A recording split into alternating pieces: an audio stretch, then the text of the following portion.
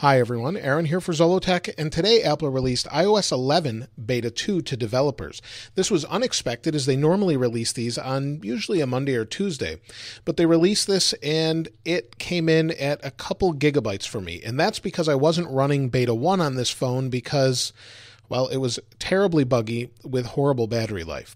So I put Beta 2 back on this phone to use as my everyday phone so that I can give you some updates. And it still has some issues, but let's take a look at the build number.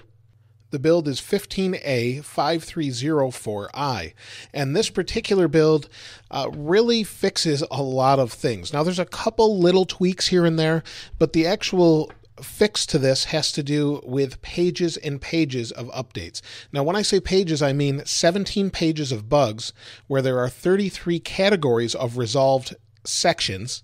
And within that, there's different things like Kindle Books now works and third-party keyboards now work properly. So if you have one of the third-party keyboards and you're typing here and you have a Google keyboard, something like that, it should work properly now where it may not have worked before.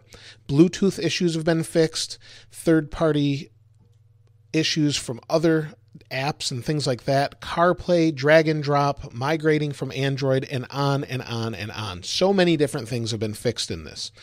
There's also 19 sections of new issues. So when you create a beta of software and you add a bunch of features, you fix things, other things break, or maybe you're adding features and other things break. There's actually a lot going on under the hood of this particular update, not just from modifications to the file systems, everything. There's a ton of little tweaks here and there. Now, one of the things they enabled was do not disturb while driving. So that feature they showed off in the keynote, and when you're driving, it will actually know that you're driving and it will pop up a dialog on your screen and allow it to just blank out so that you can't actually use it. It'll completely blank the screen. You won't be able to use it until you come to a stop or tell it that you're the passenger.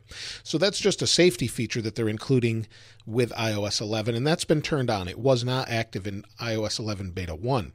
Now, they still don't have drag and drop on the iPhone. In fact, I couldn't get it to work at all. Before, you used to be able to kind of grab in here and maybe drag and drop. Now it's not there. Hopefully we'll see that turned on in the future, but for now it's not there.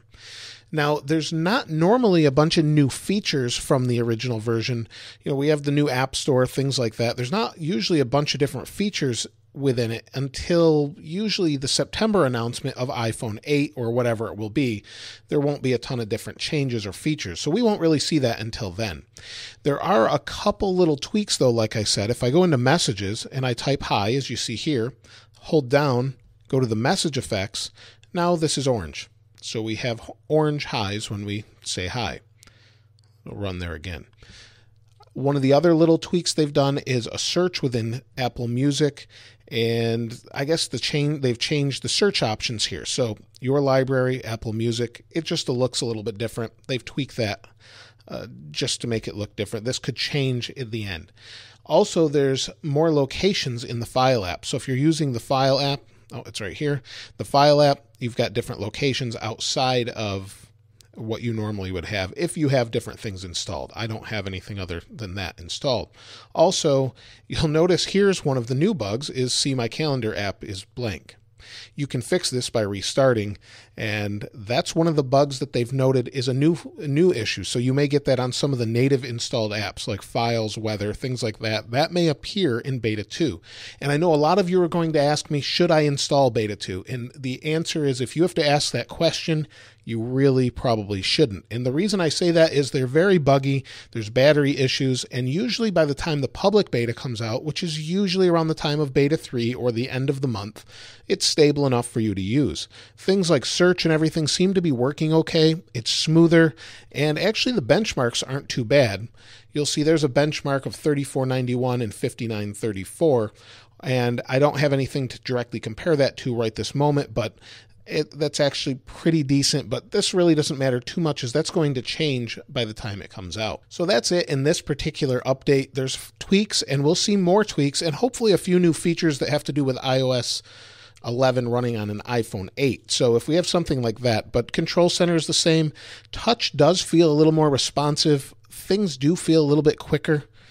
If I open this, things do feel a little quicker as I move around. 3D Touch, occasionally there's some frame rate drops. You may have just seen it there. So I don't expect this to be perfect, and it will get better by beta 3, beta 4. Usually it's pretty well done, or at least tweaked enough that you can use it by that point, and then they'll figure out the feature set later on. But things are opening quicker, and I did notice some bugs when I was closing these that hiccuped and locked up already. So it's still not ready for primetime use, but it will be in the future, and we have basically September to look forward to the final release to the public rather, not developers. The public release to the public beta testers probably in a couple weeks. Let me know if you've found anything new though in the comments below. Also, if you'd like this wallpaper, I'll leave a link to it in the description below, and be sure to subscribe to me on Twitter, as I'm always talking about when these updates come out, things like that, or follow me on Twitter rather, and I'll leave a link to that in the description below as well. As always, thanks for watching. This is Aaron. I'll see you next time.